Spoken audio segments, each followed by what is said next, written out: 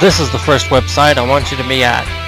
This is Audacity, a program that lets you record your own voice if you have a microphone, and it also lets you record what you hear through your computer speakers. This basically lets you record anything you can listen to on the internet, so you can basically get a lot of your favorite music free. Download Audacity with permission from your parents if you're using their computer. If it's your computer, have at it. Install it by following the directions it provides. Once it's installed, you need to make sure of a few things in your own computer. I am only familiar with the Windows operation system, so if you use anything else, you're on your own. Sorry.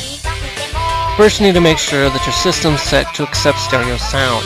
To do this, go to Control Panel through your Start menu. To make this easy, make sure you are viewing your control menu in Classic View. Click on the sound icon.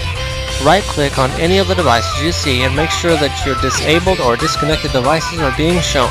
After doing this, you should be able to see the stereo mix visible, if it wasn't already. This is what you need to record what you hear through your computer speakers.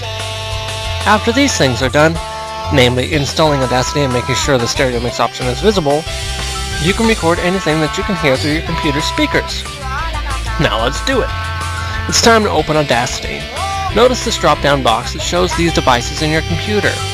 What this program is doing is showing you the available devices your computer has to record with. If you don't see stereo mix, it either means you did something wrong or your computer is missing something vital to its system. Assuming the best, you want to set Audacity to accept stereo input. Once this is done, anything you're listening to can be recorded by pressing the record button in Audacity. Now let's change topics. You can drag a song into Audacity, go to File and select Import, or right-click on a song and choose Open with Audacity. What this will do is bring the song into view for editing and saving.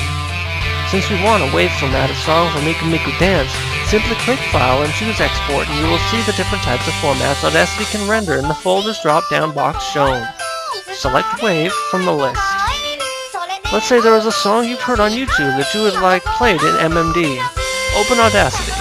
Make sure it's set to record your stereo mix, and then click the record button. Now start the music.